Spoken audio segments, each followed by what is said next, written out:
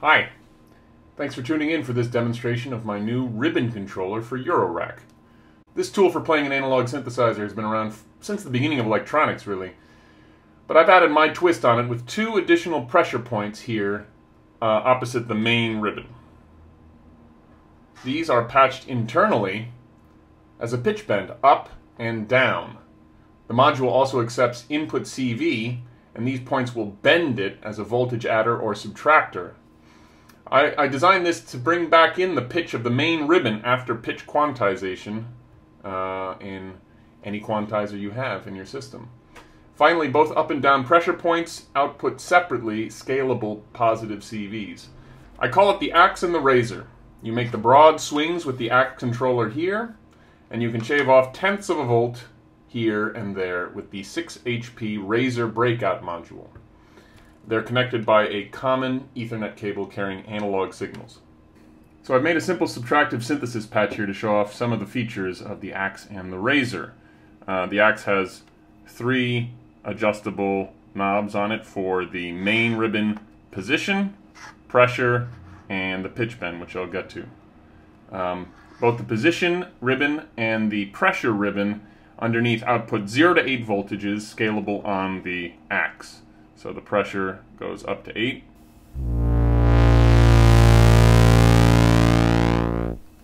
Turn it down a little bit, don't get quite as much. And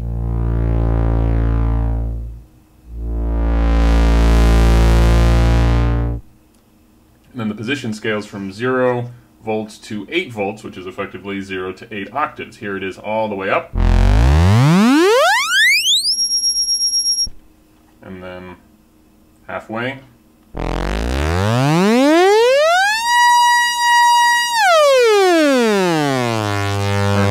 Octave, just an octave.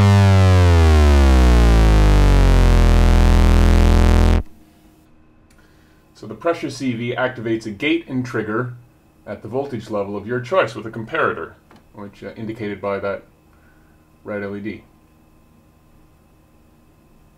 And so this is with the pressure turned all the way up. If you turn up the threshold, you press a little bit harder and then it comes up.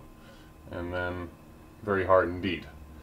And so good for playing a variety of note attacks and decays. This is with a regular envelope. I like to send both an envelope triggered by the comparator and the CV out to a filter for expressive control.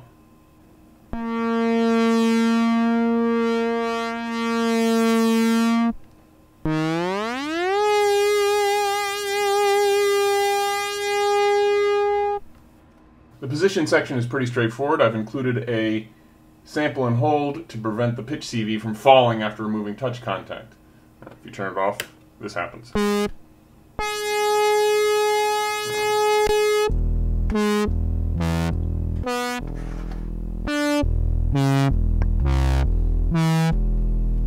But you might want to leave it off when using some quantizers that have their own sample and hold to prevent a delay in your pitch changing. Pitch bend is the unique feature of the axe and the razor. It receives position CV when in is not patched, so you can hold a note and bend it with no additional patching.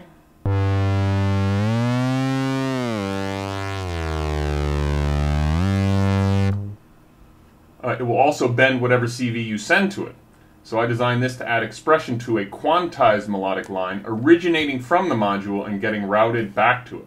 Here's currently my favorite quantizer, the Casutronics quantizer, and if you patch it, sending the position out to quantizer in, quantizer out to pitch bend in, and then pitch bend out. You add yourself some good sounding notes.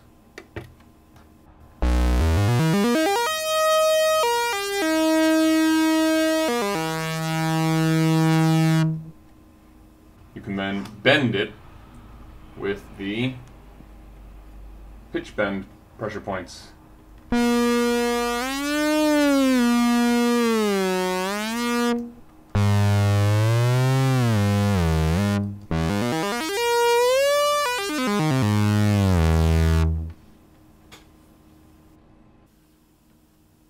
Pitch bend is also scalable with a logarithmic potentiometer here, so you can go from bending just a little bit of a half step or less, do a little bit higher,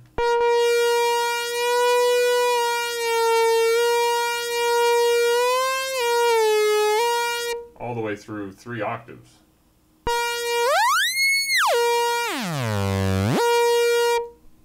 I designed the controller as something to hold in your hands and play like a guitar, and so I like to position my thumb here to roll it in between the 2 pressure points.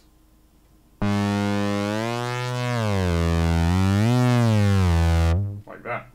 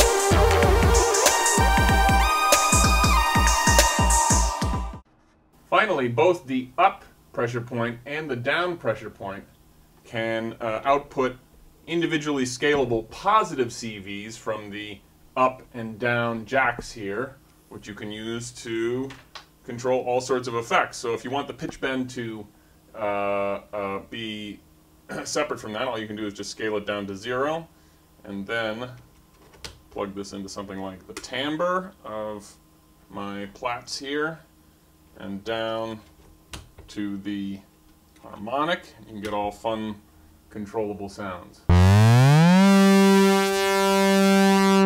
Turn up the depth of that effect. Turn down timbre and harmonic.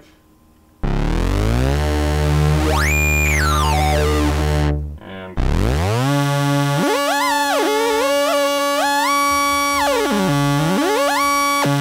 both.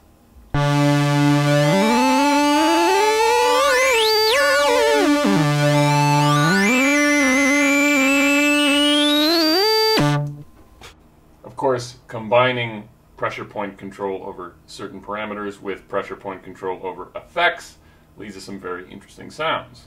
Turn up the wet. The wet.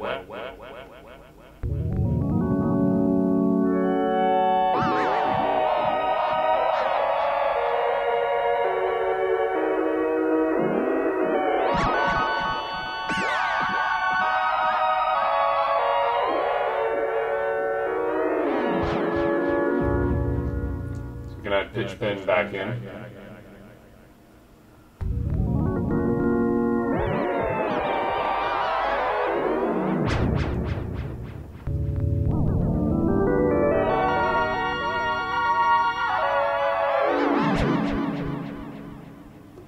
One of the patches I've been working on for a long time with this kind of performance is kind of generative arpeggios using Euclidean sequencers, and then using sources of CV, like the ones that come from the pressure points in the axe and the razor, to control both the rhythm and the harmonic content of the arpeggio. So we can get this moving.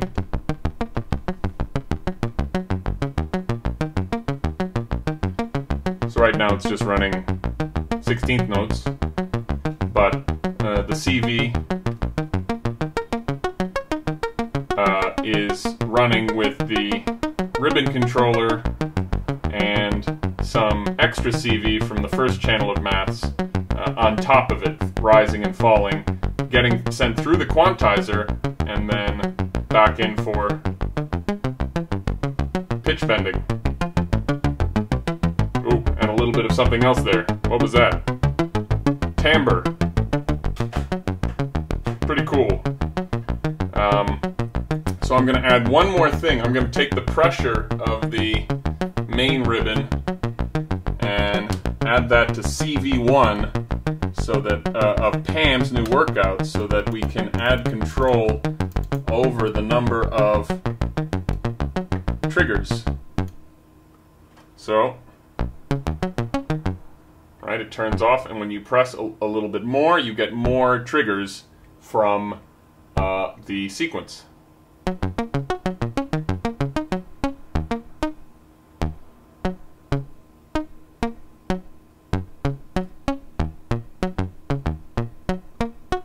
Pressing slightly harder, and then you get all of it. You can scale this down with pressure. You can choose the maximum amount. Press harder. There we go. Bring it down. Of course, you can scale it within Pam's itself.